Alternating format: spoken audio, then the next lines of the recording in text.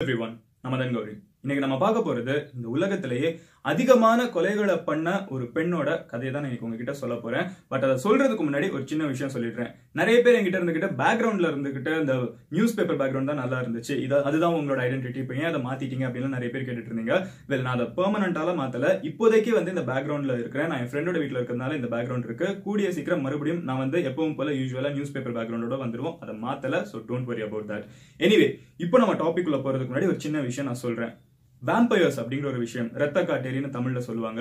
இந்த வேம்பயர் அப்படிங்கிற ஒரு விஷயம் வெளிநாட்டுல பாத்தீங்கன்னா ரொம்பவே ஃபேமஸான ஒரு கேரக்டர். கரெக்டா? அது ட்வைலைட் படமா இருக்கட்டும், இல்ல டார்க் ஷேடோஸ் படமா இருக்கட்டும், இந்த வேம்பயர் அப்படிங்கிற ஒரு கேரக்டர் எப்பவுமே எப்படி காமிப்பாங்கன்னா அடுத்தவங்களோட ரத்தத்தை குடிச்சு உயிர் வாழ்ற ஒரு கேரக்டர் மாதிரி காமிப்பாங்க. கரெக்டா? இந்த கேரக்டர் அப்படிங்கிறது இன்னைக்கு நம்மளுக்கு 21st செஞ்சுரியில தெரியும் இது முழுக்க முழுக்க கட்டுக்கதை அப்படிங்கிறது. ஆனா இந்த கேரக்டர் உருவானதுக்கு இன்ஸ்பிரேஷனா இருந்த ஒரு பர்சன் எலிசபெத் பெத்தோரி அப்படிங்கிறவங்க இந்த உலகத்திலேயே அதிகமான கொலைகள், கிட்டத்தட்ட 650 கொலைகளை பண்ணியிருக்காங்க. வேர்ல்ட் ரெக்கார்டே அவங்க செட் பண்ணிருக்காங்க. Guinness world record புக்ஸ்ல most ப்ரொஃபிலிக் female மர்டருக்கு இவங்களோட பேரை தான் கொடுத்து வச்சிருக்காங்க. இன்னைக்கு நம்ம பார்க்க போறது இந்த 650 கொலைகளை பண்ண இந்த எலிசபெத் பெத்தோரி அப்படிங்கிறவங்களோட கதை தான். எலிசபெத் பெத்தோரி கொலைகளை பண்ணதுக்கு காரணம் என்னன்னு கேட்டா ரொம்ப ஆச்சரியப்பட்டுருவீங்க. அதை நான் கதையில போற போக்குல நான் அப்படியே சொல்றேன். இப்போ ஸ்டார்டிங்ல நம்ம டைம் டிராவல் பண்ணி போக போற காலகட்டம் என்ன, போக போற நாடு என்ன அப்படின்னு பாத்தீங்கன்னா கிட்டத்தட்ட 400 வருஷத்துக்கு முன்னாடி இருந்த ஹங்கேரி நாட்டுக்கு போக போறோம். நான் அங்கதான் எலிசபெத் பெத்தோரி அப்படின்னு சொல்லப்படுற பிளட் கவுண்டஸ் அப்படின்னு சொல்லப்படுற இல்ல ஃபீமேல் வேம்பயர் அப்படின்னு சொல்லப்படுறவங்களோட கதை ஆரம்பிக்கிற இடம். சோ அந்த காலத்துல என்ன நடக்குது அப்படின்னு பாத்தீங்கன்னா, ஹங்கேரி அப்படிங்கிற ஒரு நாடு யூரோப்ல இருக்கு, நம்ம நிறைய பேருக்கு தெரியும். சோ அந்த நாடு ஒரு 400 வருஷத்துக்கு முன்னாடி சொல்றப்ப மன்னர்களும் போர்களும் மட்டும் கண்டு கொண்டிருக்கிற ஒரு நாட்டுல எலிசபெத் பெத்தோரி அப்படிங்கிறவங்க ஒரு அரச குடும்பத்துல பிறக்குறாங்க. ஹங்கேரி நாட்டுல இருக்கிற இந்த அரச குடும்பம் எதுக்கு ரொம்ப ஃபேமஸான குடும்பம் அப்படின்னு பாத்தீங்கன்னா, ஊர்ல இருக்கிற மக்கள் எல்லாம் ரொம்பவே ஸ்ட்ரிக்டா டிசிப்ளினோட மெயின்டைன் பண்ணுவாங்க அப்படிங்கிற ஒரு விஷயம். அந்த அவ்வளவு டிசிப்ளினா ஊர்ல இருக்கிற மக்கள் இவங்களோட ரூலுக்கு கீழே இருக்கிற காரணம் என்னன்னு பாத்தீங்கன்னா, இவங்க ரொம்பவே ஸ்ட்ரிக்டான பனிஷ்மெண்ட் கொடுப்பாங்கிறது தான்.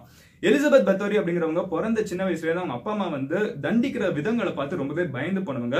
தண்டனையும் சொல்றப்ப ஜெயில போடுற தண்டனை மட்டும் இல்ல, அங்க இருக்கிறவங்களுக்கு தண்டனைகள் கையை வெட்டுறதா இருக்கட்டும், காலை வெட்டுறதா இருக்கட்டும், தூக்குலிடுறதா, அதாவது நடு ரோட்ல தூக்குலிடுறதா இருக்கட்டும், இந்த மாதிரி ரொம்பவே கொடூரமான மனித நியாயமே இல்லாத தண்டனைகளை தான் அங்க இருக்கிற மக்களுக்கு சாதாரண கிரைம்ஸ்க்கும் அதிகமா கொடுத்துட்டு இருந்திருக்காங்க. சோ மக்கள் கிட்டத்தட்ட ஒரு நரக வேதனையில வாழ்ந்துட்டு இருந்தாங்க அப்படிங்கறதான் சொல்லணும். இதைதான் பார்த்து எலிசபெத் பெத்தோரி அப்படிங்கிறவங்க ஹங்கேரியில சின்ன வயசுல இருந்தே வளர ஆரம்பிக்கிறாங்க. இது எந்த ஒரு காலகட்டம் அப்படின்னு பாத்தீங்கன்னா 1560 காலகட்டம், 1560ஆம் ஆண்டுல பிறக்கிற எலிசபெத் பெத்தோரி இதைதான் பார்த்து வளர ஆரம்பிக்கிறாங்க. தனக்கு 12 வயசு இருக்கிறப்பமே அவங்கள கிட்ட இருக்கிற இன்னொரு நாட்டு மன்னனுக்கு என்கேஜ்மெண்ட் பண்ணி முடிச்சிடுறாங்க. இன்னொரு நாட்டுல இருக்கிற அரசு குடும்பத்தை சார்ந்தவங்களுக்கு என்கேஜ்மெண்ட் பண்ணி முடிச்சிடுறாங்க. தன்னோட 14 வயசுல அவங்களுக்கு திருமணமும் நடந்து முடிஞ்சிடுது. பட் எலிசபெத் பெத்தோரியோட குடும்பம் அந்த கல்யாணம் பண்றவங்க குடும்பத்தை விட கொஞ்சம் பெரிய குடும்பம் அப்படிங்கிறதுனால பெத்தோரி அப்படிங்கிற இவங்களோட ஃபேமிலி பேரே அந்த மன்னனுக்கு கொடுத்துடுறாங்க. இதே பேரோட தான் நீங்க கண்டினியூ பண்ணணும் அப்படிங்கறதையும் சொல்றாங்க. நான் ஏன் இதை சொல்றேன்னு பாத்தீங்கன்னா, எலிசபெத் பெத்தோரியோட மைண்ட் செட் என்னைக்குமே நான் தான் பெரிய ஆளு அப்படிங்கிற ஒரு மென்டாலிட்டியில தான் இருந்திருக்கு. அவங்களோட பேர் தான் அவங்களோட ஹஸ்பண்டுக்கு போயிருக்கே தவிர அவங்களோட ஹஸ்பண்ட் பேர் அவங்களுக்கு வந்தது இல்ல. இந்த ரெண்டு நாடுகளும் அதுக்கப்புறம் இந்த ரெண்டு கிங்டமும் லேட்டர் பீரியட்ல இணைஞ்சதுக்கு அப்புறம் என்னன்னு பாத்தீங்கன்னா ஒரு பெரிய கிங்டமா உருவெடுக்குது. எலிசபெத் பெத்தோரியோட ஹஸ்பண்ட் அதுக்கப்புறம் ஒரு மிகப்பெரிய போர்ல ஈடுபட ஆரம்பிக்கிறாங்க. சோ அவங்க நாட்டை விட்டு கிளம்பி போனதுக்கு அப்புறம் எலிசபெத் பெத்தோரி கிட்ட தான் மொத்த நாட்டோட கண்ட்ரோலுமே வருது. இந்த ஒரு காலகட்டத்துல என்ன ஆகுதுன்னு பாத்தீங்கன்னா, எலிசபெத் பெத்தோரிக்கு கிட்டத்தட்ட 7-8 குழந்தைங்களும் பிறக்கிறாங்க. அண்ட் மொத்த நாட்டோட கண்ட்ரோல் அவங்க கிட்ட தான் இருக்கு. அவங்க ஹஸ்பண்ட் போருக்காக ஒரு பக்கத்து கண்ட்ரியோட ஒரு போருக்கு போயிட்டாங்க. அந்த போரை லாங் வார் அப்படின்னே ஹங்கேரியோட ஹிஸ்டரியில சொல்லுவாங்க. ஏன்னா டிகேட்ஸா நடந்துச்சு. 10 வருஷத்துக்கு மேல அந்த வார் போயிட்டு இருந்துச்சு. சோ அவ்வளவு பெரிய வார் போயிட்டு இருக்கப்போ இங்க எலிசபெத் பெத்தோரி அப்படிங்கிறவங்க தனியா மொத்த கண்ட்ரியுமே மேனேஜ் பண்ணிட்டு இருந்திருக்காங்க. சோ நாளடைவுல என்ன ஆகுது அப்படின்னு பாத்தீங்கன்னா, எலிசபெத் பெத்தோரி திடீர்னு வயசு, ஏன்னா ரொம்ப ஆல்ரெடி நிறைய ஸ்ட்ரெஸ்ல இருக்காங்க. மொத்த நாட்டையே ஹேண்டில் பண்ணணும். மொத்த நாட்டுல இருக்கிற அதாவது விவசாயிகளுக்கு ஒழுங்கா சாப்பாடு போகுதான்னு பார்க்கணும், ஒழுங்கா விவசாயம் நடக்குதான்னு பார்க்கணும், எவனா திருடாம இருக்கானு பார்க்கணும். இந்த மாதிரி நிறைய பிரச்சனைகள். ஏன்னா ஹஸ்பண்ட் இல்ல, மொத்த குவீன் தான் எல்லா வேலையும் பார்த்துட்டு இருக்காங்கிறவன it is taking a doll on her age அப்படின்னு சொல்லுவாங்க. கரெக்டா? சோ அந்த டோல் எடுக்க ஆரம்பிக்கிறப்ப அவங்க உடம்பு டைரக்டா பாதிக்கப்பட ஆரம்பிக்குது. சோ அந்த பாதிக்கப்படுறதுனால என்ன ஆகுது அப்படின்னு பாத்தீங்கன்னா, அவங்க ரொம்ப சின்ன வயசுலயே அதாவது ஒரு 30 வயசு 35 வயசு இருக்க வேண்டியதுல அவங்க பாக்குறதுக்கு ஆனா ஒரு 60 வயசு இருக்கிறவங்க மாதிரி தோற்றம் கொண்டு ஆரம்பிக்கிறாங்க. ஏன்னா ஸ்ட்ரெஸ் நம்ம எல்லாத்துக்குமே தெரியும். ஸ்ட்ரெஸ் ஒரு அளவுக்கு மேல வர்றப்ப பிசிக்கலா ஒருத்தங்க மாறுவாங்க. கரெக்டா? சோ அவ்வளவு ஸ்ட்ரெஸ்க்குள்ள இருக்கிறப்ப லேட்டர் பீரியட்ல அவங்க என்ன ஆறாங்கன்னு பாத்தீங்கன்னா ரொம்பவே கஷ்டப்பட்டு இருக்காங்க. அந்த ஒரு மிகப்பெரிய போரும் முடிஞ்சு அவங்க ஹஸ்பண்டும் திரும்பி வராங்க. பட் திரும்பி வந்த கொஞ்ச நாள்லயே வந்து ஊர் மக்களோட ஆச்சரியத்துக்கு என்ன ஆகுதுன்னு பாத்தீங்கன்னா, எலிசபெத் பத்தோரி அப்படிங்கிறவங்க வந்து மறுபடியும் அவங்களோட இளமை திரும்பி ரொம்பவே நார்மலா இருக்கிற மாதிரி இருக்காங்க. ரொம்பவே யூத்ஃபுல்லா மறுபடியும் மாறுறாங்க. அதாவது யோசிச்சு பாருங்க, ரொம்பவே சின்ன வயசுல வயசானவங்களா போறவங்க அந்த போர் முடிஞ்சதுக்கு அப்புறம் அவங்க ஹஸ்பண்ட் வந்ததுக்கு அப்புறம் வந்து மறுபடியும் இளமை திரும்புறது வந்து சுத்தி இருக்கிற மக்களுக்கு எல்லாம் ரொம்பவே ஆச்சரியமா இருக்கு. எப்படி இவங்க வந்து மறுபடியும் இந்த பியூட்டி வந்து அவங்களுக்கு திருப்பி கிடைச்சிச்சுன்னு ஊர்ல இருக்கிற எல்லா பெண்களும் வந்து இந்த ஒரு சீக்கிரட் தெரிஞ்சுக்கணும்னு தான் நினைக்கிறாங்க. அது எல்லாருமே எலிசபெத் பத்தோரி கிட்ட கேட்கறாங்க. அவங்க இருந்துகிட்ட நேச்சுரல் பியூட்டி அப்படிங்கிற மாதிரி சொல்லிட்டு போயிடுறாங்க. பட் இது நடந்துட்டு இருக்கப்போ பேரலா என்ன ஆகுது அப்படின்னு பாத்தீங்கன்னா, அவங்களோட ஹஸ்பண்டும் இறந்து போயிடுறாங்க. எலிசபெத் பத்தோரியோட ஹஸ்பண்ட் இறந்து போறாங்க. அவங்க இறந்து போனதுக்கு அப்புறம் அவங்களோட ஹஸ்பண்ட் இருந்துகிட்டு அவங்களையும் அவங்களோட சொத்துக்களையும் எலிசபெத் பத்தோரியோட நாடு, சொத்துக்கள் அண்ட் அவங்களோட குழந்தைங்க எல்லாத்தையுமே வந்து இன்னொரு ஒருத்தவங்க கிட்ட வந்து பொறுப்பா ஒப்படைச்சிட்டு இனிமே நீங்க பாத்துக்கோங்க அப்படின்னு அவங்க ஃப்ரெண்டு கிட்ட ஒப்படைச்சிட்டு போறாங்க. இது ஒண்ணு நடந்துட்டு இருக்கு. இது பேரலா அந்த ஒருத்தவங்க கிட்ட கொடுத்ததுக்கு அப்புறம் வந்து அவங்க வந்து கண்ட்ரியை டேக் ஓவர் பண்ணி கொஞ்சம் ரூல் பண்ண ஆரம்பிக்கிறாங்க. அப்போ அவங்க கிட்ட ஒரு கம்ப்ளைண்ட் வந்து அடிக்கடி வர ஆரம்பிக்குது ஊர் மக்கள் கிட்ட இருந்து. அது என்ன கம்ப்ளைண்ட் அப்படின்னு பாத்தீங்கன்னா, ஊர்ல இருக்கிற நிறைய பெண்கள் வந்து காணாம போயிட்டு இருக்காங்க அப்படிங்கிற ஒரு கம்ப்ளைண்ட் வந்து அங்க இருக்கவங்க கிட்ட வருது. சோ அவங்க இருந்துகிட்டு என்னெல்லாம தேடி பாக்குறாங்க, எப்படி பெண்கள் காணாம போறாங்க அப்படிங்கறதெல்லாம் யோசிச்சுக்கிட்டே இருக்காங்க. சோ இது வரைக்கும் அந்த கம்ப்ளைண்ட் எல்லாம் யாரு அப்படின்னு பாத்தீங்கன்னா, அந்த ஊர்ல இருக்கிற இந்த கிராமத்து பெண்கள் இருப்பாங்கல்ல, அவங்க தான் காணாம போயிட்டு இருக்காங்க அப்படிங்கிற கம்ப்ளைண்ட் வந்துட்டு இருக்கு. லேட்டர் பீரியட்ல வர கம்ப்ளைண்ட் என்ன ஆகுது அப்படின்னு பாத்தீங்கன்னா, அந்த ஊர்ல இருக்கிற அரிஸ்டோக்ரசில இருக்கிற பெண்கள், அதாவது வந்து அரச குடும்பத்துல இருக்கிற பெண்களே வந்து அப்பப்ப காணாம போறாங்க அப்படின்னு வந்துருது. காணாம போறாங்க, அப்படியே காணாமலே போயிடுறாங்க அப்படிங்கிற ஒரு பிரச்சனை வந்து அவங்க கிட்ட வந்துகிட்டே இருக்குது. சோ இதுல ஒரு இன்வெஸ்டிகேஷன் காமிக்கிறவங்க வந்து லேட்டர் பீரியட்ல என்ன பண்றாங்கன்னு பாத்தீங்கன்னா, அவங்களுக்கே ஆச்சரியமா தெரிய வருது என்னன்னா, எலிசபெத் பத்தோரி அங்க இருக்கிற பெண்களை வந்து கொலை செஞ்சு அந்த ரத்தத்தை வந்து அவங்க தன்னோட பியூட்டிக்காக, தன்னோட அழகுக்காக பயன்படுத்துறாங்க அப்படிங்கிற ஒரு பேச்சு வந்து உள்ளுக்குள்ள அடிபட ஆரம்பிக்குது. அப்போ இந்த மன்னனுக்கு வந்து ஒரு சின்ன டவுட் வருது. என்னடா இப்படி சொல்றாங்க, ஆனா இவங்களை நம்ம தானே கேர் பண்ணிட்டு இருக்கோம், உண்மையிலே பொய்யா உண்மையா அப்படின்னு அவங்களுக்கு தெரியல.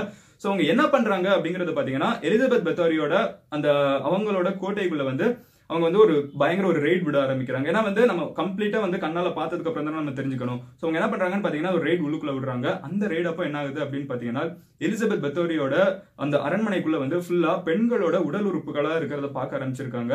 அண்ட் அப்போ வந்து எலிசபெத் பத்தோரியை அரெஸ்ட் பண்ணி என்னதான் நடந்துச்சு அப்படிங்கறத கேட்க ஆரம்பிக்கிறாங்க. அப்போ அவங்க சொல்ற விஷயங்கள் தான் வந்து அவங்களுக்கு லேட்டர் பீரியட்ல இவங்க ஒரு ரத்த காட்டேரி இல்ல வேம்பயர் அப்படிங்கிற ஒரு கதையை வந்து பேரே கொடுக்குற அளவுக்கு இவங்களுக்கு இந்த ஒரு இன்சிடென்ட் சொல்றாங்க. அதுக்கப்புறம் இவங்களோட கேரக்டர் வச்சு தான் வேம்பயர் அப்படிங்கிற ஒரு விஷயமே உருவாக ஆரம்பிச்சிச்சு. அப்படி அவங்க என்ன சொன்னாங்கன்னு பாத்தீங்கன்னா, அவங்களோட ஹஸ்பண்ட் வந்து போர்ல இருந்தப்ப அவங்க ரொம்பவே முதிர்ச்சியான ஒரு தோற்றம் அடைய ஆரம்பிக்கிறப்ப என்னதுன்னு பாத்தீங்கன்னா, எலிசபெத் பத்தோரியோட வயசு சின்ன வயசுல இருந்து அவங்களுக்கு இருக்கிற ஒரு சின்ன விஷயம் சொல்லிடுறேன். அவங்களுக்கு இருந்த ஒரு விஷயம் என்னன்னு பாத்தீங்கன்னா, ஃபிக்ஸ் அடிக்கடி அவங்களுக்கு வரும் அப்படிங்கறத சொல்றாங்க. சோ எலிசபெத் பத்தோரி சின்ன வயசுல இருந்து ஃபிக்ஸ் வர்றப்போ அங்க இருக்கிற அந்த காலத்துல வந்து அவ்வளவா மெடிக்கலி வந்து நம்ம அட்வான்ஸ்டு கிடையாது, கரெக்டா? சோ அங்க இருக்கிற அவங்களோட அப்பா அம்மாவா இருக்கட்டும், சுத்தி இருக்கிறவங்களா இருக்கட்டும், எலிசபெத் பத்தோரிக்கு வந்து சில ஒரு மனுஷனோட ரத்தத்தை வந்து அவங்களோட உதட்டுல வச்சா எலிசபெத் பத்தோரியோட ஃபிக்ஸ் வந்து சரியாயிடும் அப்படிங்கிற ஒரு மூட நம்பிக்கையை வந்து அவங்களுக்கு வளர்த்து விட்டுருக்காங்க. அங்க இருந்த அங்க இருக்கிற ஹங்கேரி மருத்துவர்களும் அதை அப்ரூவ் பண்ணிருக்காங்க. ஆமா, இது வந்து ஒரு வெரிஃபைடு மெடிசன் பிராக்டிஸ் அப்படின்னு. சோ ஒரு மனுஷனோட ரத்தத்தை எடுத்து குடிக்கிறது அப்படிங்கிற ஒரு விஷயமா இருக்கட்டும், இல்ல லிப்ஸ்ல தடவுறது அப்படிங்கிற ஒரு விஷயமா இருக்கட்டும், எலிசபெத் பத்தோரிக்கு வந்து சின்ன வயசுல இருந்தே நடக்கிற ஒரு பிராக்டிஸ்ல இருக்கிற ஒரு விஷயமா இருக்குது. லேட்டர் பீரியட்ல என்ன ஆகுது அப்படிங்கறது பாத்தீங்கன்னா, இதே எலிசபெத் பத்தோரி இருந்துகிட்டு அவங்களோட கிங் வந்து போருக்கு போயிட்டு இருந்தப்ப அவங்க ரொம்பவே முதிர்ச்சி அடைகிறாங்கன்னு தெரியுது. மன்னன் திருப்பி வந்ததுக்கு அப்புறம் மன்னனுக்கு மனைவி மேல பெருசா ஈடுபாடு இல்ல. எலிசபெத் பத்தோரி மறுபடியும் மன்னன் கிட்ட வந்து ஒரு அட்ராக்ஷனை கொண்டு வரணுங்கிறதுக்காக அவங்க இருந்துகிட்டு கேஷுவலா நடக்கிற ஒரு விஷயத்த சொல்லி, இது சின்ன வயசுல இருந்து உங்களுக்கு நடந்திருக்கு. அவங்க மன்னன் கிட்ட அட்ராக்ஷன் வரணுங்கிறதுக்காக அதிகமா மேக்கப் போடுறாங்க, என்னெல்லாமோ பண்ணி பாக்குறாங்க. பட் மன்னனுக்கு அவங்க மேல அட்ராக்ஷனே வரல. இந்த கடுப்புல ஒரு நாள் அவங்க வந்து அவங்க ரூம்குள்ள உட்கார்ந்துட்டு இருந்தப்போ அவங்களோட பணிப்பெண் ஒரு பொண்ணு இருந்துகிட்டு அவங்களுக்கு முடி சீவி விட்டுட்டு இருக்காங்க. முடி சீவி விடுறப்ப என்ன ஆகுதுன்னு பாத்தீங்கன்னா, அந்த பொண்ணு வந்து ஒரு செகண்ட் தெரியாம முடியை ரொம்ப ஸ்ட்ராங்கா இழுத்துடுறா. எலிசபெத் பத்தோரிக்கு ரொம்ப கடுப்பாய் வந்து அந்த பொண்ணு அறைய போறாங்க. அறைய போறப்போ அந்த பொண்ணோட ரத்தம், அந்த பொண்ணு அரைஞ்சவனா அந்த பொண்ணோட ரத்தம் வந்து அவங்க மேல வந்து விழுகுது. அவங்க ஹர்ட் பண்றாங்க, அந்த பொண்ணோட ரத்தம் வந்து அவங்க கை மேல வந்து விழுகுது.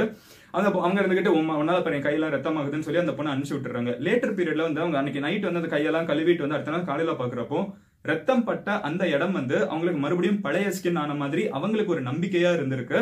இந்த நம்பிக்கையை அவங்க வச்சுக்கிட்டு என்ன நினைக்கிறாங்கன்னா, சின்ன வயசுல வந்து நம்மளுக்கு ரத்தம் குடிக்கிறதுனால வந்து நம்மளுக்கு ஃபிக்ஸ் அப்படிங்கிற ஒரு விஷயம் வந்து சரியா இருக்கு, வலிப்பு அப்படிங்கிற ஒரு விஷயம் வந்து சரியா இருக்கு. அப்போ இந்த ரத்தம் வந்து நம்ம ஸ்கின்ல எங்கெங்க படுதோ அது வந்து நம்மளுக்கு வந்து மறுபடியும் இளமையை திருப்பி தருது அப்படிங்கறது வந்து அவங்க நினைச்சுக்கிட்டாங்க. அவங்களே அந்த ரத்தம் அவங்க கையில படுறப்ப வந்து மறுபடியும் வந்து இளமை திரும்புது அப்படிங்கறத அவங்க நினைச்சுக்கிட்டாங்க. அவங்க என்ன பண்ண ஆரம்பிச்சாங்கன்னா, ஊர்ல இருக்கிற பெண்களை வந்து கொஞ்சம் கொஞ்சமா கடத்தி கொண்டு போய் சாகடிச்சு அவங்களோட ரத்தத்தை வந்து அதுக்கு வந்து ஒரு மிகப்பெரிய ரிச்சுவல் எல்லாம் பண்ண ஆரம்பிக்கிறாங்க. ரொம்பவே கொடுமையான ரிச்சுவல்ஸ் எல்லாம் இருக்கு, அதெல்லாம் நான் சொல்ல விரும்பல. பட் ரொம்பவே கொடுமையா, லைக் அந்த பெண்கள் மேல வந்து தேனை வந்து கம்ப்ளீட்டா தேய்ச்சி வச்சிடுறாங்க. அதுக்கப்புறம் வந்து எறும்புகளை கடிக்க வைக்கிறாங்க. அது ஒரு பிளாக் மேஜிக் ஜெனரலா எப்படி நடக்கும் அந்த மாதிரி தீய விஷயங்கள்லாம் அவங்க நிறைய பண்றாங்க. அதுக்கப்புறம் அந்த ரத்தத்தை வந்து வடிகட்டி அந்த ரத்தத்தை வந்து ஒரு பாத் டப் மாதிரி வச்சு அந்த ரத்தத்துக்குள்ள அவங்க குளிச்சு டெய்லி எந்திரிச்சாங்கன்னா அவங்களுக்கு மறுபடியும் இளமை திரும்புது அப்படிங்கிற ஒரு கான்செப்ட் வந்து அவங்க ரொம்ப ஸ்ட்ராங்கா பிலீவ் பண்ண ஆரம்பிக்கிறாங்க. பிளசிபோ எஃபெக்ட் அப்படிங்கிற ஒரு கான்செப்ட் நம்ம கேள்விப்பட்டிருப்போம். ஒரு விஷயத்தை நம்ம ரொம்ப ஸ்ட்ராங்கா நம்பி செஞ்சோம்னா அது நம்மளுக்கு கம்ப்ளீட்டா அது நடந்துரும். ஒரு விஷயம் வந்து நம்ம ரொம்ப வேணும்னு நினைச்சிட்டே இருந்தோம்னா அது நடந்துரும். அதே மாதிரி நம்ம உடம்பு சரியாகுதுன்னு நினைச்சோம் நம்ம உடம்பு சரியாயிடும் அப்படின்னு சொல்லுவாங்க. அந்த பிளசிபோ எஃபெக்ட்னால பத்தோரி இருந்துகிட்டு ஓகே நம்ம மறுபடியும் இளமை திரும்புறோம் அப்படிங்கறத ஸ்ட்ராங்கா நம்ப ஆரம்பிச்சிருக்காங்க. அவங்க நம்பினாங்களோ இல்லையோ அதனால அவங்க நம்ப ஆரம்பிச்சதுனால அவங்க வந்து கொஞ்சம் கொஞ்சமா இளமைக்கும் திரும்ப ஆரம்பிச்சிருக்காங்க. சோ இதுதான் சொல்யூஷன் அப்படின்னு சொல்லிட்டு ஊர்ல இருக்கிற நிறைய பணிப்பெண்களை வந்து இந்த மாதிரி உள்ளுக்குள்ள போறவங்க எல்லாம் கேசலுக்குள்ள போறவங்க எல்லாம் காணாம போக ஆரம்பிச்சிருக்காங்க. அதுக்கப்புறம் என்ன இருக்குன்னு பாத்தீங்கன்னா ஊர்ல இருக்கிற மக்களே இருந்துகிட்டு பெண்களை வந்து இவங்க கிட்ட பணிவிடை செய்யறதுக்கு போகிறதுக்கு ஒழிச்சு வச்சுக்கிறாங்க. அதுக்கப்புறம் அரச குடும்பத்துல இருக்கிற பெண்களை நிறைய பேர் வந்து இவங்க எடுக்கிறாங்கன்னு தெரிஞ்சவொன்னே இது ஒரு கேஸா மாறுது. அவங்களோட பொறுப்பாளர் யார் வந்து அவங்களை வந்து கேர் பண்ணிக்கிறாங்களோ அவங்களே ஒரு இன்வெஸ்டிகேஷன் ரன் பண்றாங்க. ஃபைனலி அவங்க கிட்டத்தட்ட 650 கொலைகளை பண்ணிருப்பாங்க அப்படிங்கறது தெரிய வருது. அதனால வந்து அவங்க ஜெயிலையும் போடுறாங்க. தன்னோட 54 வயசுல எலிசபெத் பத்தோரிக்கு வந்து ஒரு செல்லுல போடுறாங்க. 52 வயசுல போடுறாங்க. 2 வருஷம் அவங்க ஒரே ஒரு செல்லுக்குள்ள மட்டுமே இருக்காங்க. ஒரே ஒரு வென்டிலேஷனுக்கு ஒரே ஒரு ஹோல் மட்டும் தான் இருக்கு. அந்த ஹோல் வழியா வர்ற காத்தும் அந்த ஹோல் வழியா வர லைட்டும் மட்டும்தான் அவங்களோட கடைசி 2 வருஷங்களுக்கு இருக்கு. 2 வருஷம் கழிச்சு அவங்க அந்த செல்குள்ளே இறந்தும் போயிடுறாங்க. அவங்க இறந்து போனதுக்கு அப்புறம் தான் அவங்க என்னென்ன பண்ணாங்க அப்படிங்கறதே அது வரைக்கும் வெளியே வர ஆரம்பிக்குது. அது வரைக்கும் வந்து கேஸ் கோர்ட் எல்லாம் போறப்ப வந்து ரொம்ப சின்ன ட்ரையலா இருந்துகிட்டு அரச குடும்பத்துல இருக்கவங்க இறந்து போனதை மட்டும்தான் ஒரு கேஸா பேசியிருக்காங்க. அதுக்கப்புறம் தான் எத்தனை பணிப்பெண்கள் இறந்து போயிருக்காங்க அப்படிங்கிறது வருது. சோ ஃபைனலி இந்த கதைகள்ல இருந்து இன்ஸ்பயர் ஆகி தான் வந்து அந்த வேம்பயர் அப்படிங்கிற ஒரு கான்செப்ட் வந்து லேட்டர் பீரியட்ல உருவாக்கலாம் அப்படிங்கறத வந்து நிறைய பேர் யூரோப்ல இருக்கிறவங்க நம்புறாங்க. இதை தான் எனக்கு உங்ககிட்ட சொல்ல நினைச்சேன். உங்ககிட்ட நான் ஃபைனலி கேட்கணும்னு நினைக்கிற ஒரே ஒரு விஷயம் பிளசிபோ எஃபெக்ட் அப்படிங்கிற ஒரு விஷயம் சொன்னேன். ஒரு விஷயம் வந்து நம்மளுக்கு நடக்கும் அப்படின்னு நம்ம நம்பி ஸ்ட்ராங்கா பண்ணோம்னா அது கண்டிப்பா நம்மளுக்கு நடந்துரும். கரெக்டா? இன்னைக்கு நான் உங்ககிட்ட கேட்கணும்னு நினைக்கிற ஒரே ஒரு விஷயம், இந்த பிளசிபோ எஃபெக்ட் மேல உங்களுக்கு நம்பிக்கை இருக்கா இல்லையா? இல்ல உண்மையிலே அந்த எலிசபெத்தோட கதையில பார்த்தோம்னா கூட அவங்க சொல்றாங்க ரத்தம் பட்டதுனால வந்து அவங்க யங் ஆயிட்டாங்க அப்படிங்கறத சொல்றாங்க. கரெக்டா? இதெல்லாம் உண்மையா இருக்கும்னு நினைக்கிறீங்களா இல்லையா? இல்ல இதெல்லாம் வந்து கட்டுக்கதையா இருக்கும்னு நினைக்கிறீங்களா இல்லையா? அந்த பிளசிபோ எஃபெக்ட் மேல உங்களுக்கு நம்பிக்கை இருக்கா இல்லையா அப்படிங்கறத சொல்லுங்க. அதாவது ஒரு விஷயம் ரொம்ப ஸ்ட்ராங்கா நம்பணும்னா அது பொய்யோ உண்மையோ அது நம்மளுக்கு நடக்க ஆரம்பிச்சிரும் அப்படிங்கிற ஒரு கான்செப்ட் இருக்கு. இதை நீங்க நம்புறீங்களா இல்லையா அப்படிங்கறத கமெண்ட்ல லீவ் பண்ணுங்க. எலிசபெத் பத்தோரி இந்த பொண்ணோட கதையை கேட்கிறப்போ உங்களுக்கு இது அவங்களோட தப்பா இல்ல இந்த சொசைட்டியோட தப்புன்னு உங்களுக்கு தோணுதாங்கிறதையும் கமெண்ட்ல லீவ் பண்ணுங்க. ஏன்னா இந்த மொத்த கதையும் கேட்டீங்கன்னா சின்ன வயசுல இந்த ஃபிக்ஸ் வந்து அது ரத்தம் வந்து உங்களுக்கு சரியாகும்னு சொல்லி அவங்களோட கதையை கேட்டோம்னா கம்ப்ளீட்டா வந்து அவங்க சைடு வந்து ஒரு நியாயம் இருக்கிற மாதிரி இருக்கும். ஆனா அவங்களால பாதிக்கப்பட்டவங்க கிட்ட இருந்து கதையை கேட்டோம்னா அவங்க சைடு நியாயம் இருக்கிற மாதிரி இருக்கும். நீங்க யாரு பக்கம் நியாயம் இருக்குன்னு சொல்றீங்கிறத கமெண்ட்ல லீவ் பண்ணுங்க. நாளைக்கு உங்களை இன்னொரு வீடியோல இந்த மாதிரி கண்டிப்பா வந்து நான் மீட் பண்றேன். இந்த மிஸ்ட்ரி உங்க நிறைய பேருக்கு பிடிச்சிருக்கும்னு நினைக்கிறேன். நாளைக்கு உங்களை இன்னொரு வீடியோல வந்து மீட் பண்றேன். Until then, bye. Madan Gowri signing off here. Cheers.